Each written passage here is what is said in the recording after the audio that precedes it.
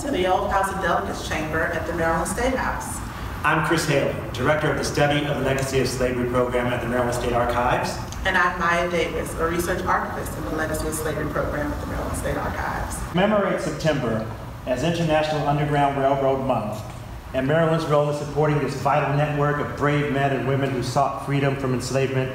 We are here in this historic room where the abolition of slavery in Maryland was finally achieved by the ratification of a new state constitution in November 1864. The chamber has been recreated to the way it looked in the late 19th century, and the exhibits here interpret Maryland's history during the period of the Civil War, when Maryland's leadership prevailed in keeping the state from seceding from the Union.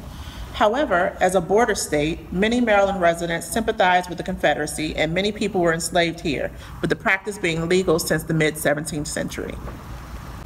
To honor two of the nation's most important leaders in the struggle to end slavery, who were both native Marylanders, the State House Trust commissioned statues of Harriet Tubman and Frederick Douglass for this room, and they were dedicated in February of this year. Although neither Tubman nor Douglass were actually in this room when slavery ended, their statues were created and placed here to stand as witnesses to the abolition of slavery in their home state, from which each had fled years before to seek their own freedom.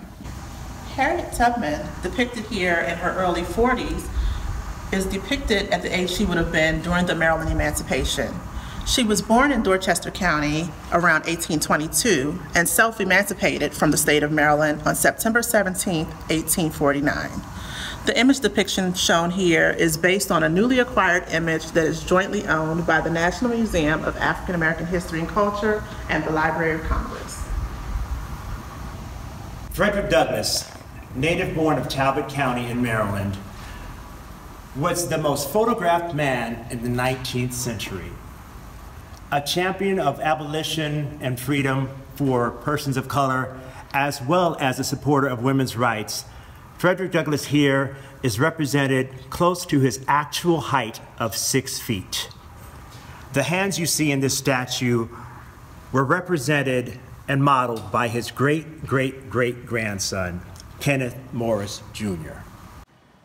In an 1868 letter to Harriet Tubman, Frederick Douglass wrote, "The difference between us is very marked.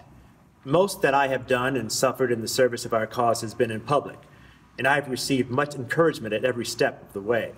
You, on the other hand, have labored in a private way. I have wrought in the day, you in the night.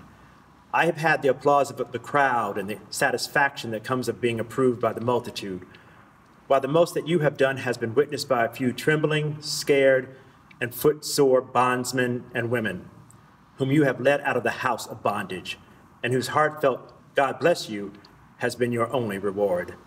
The midnight sky and the silent stars have been the witnesses of your devotion to freedom and of your heroism."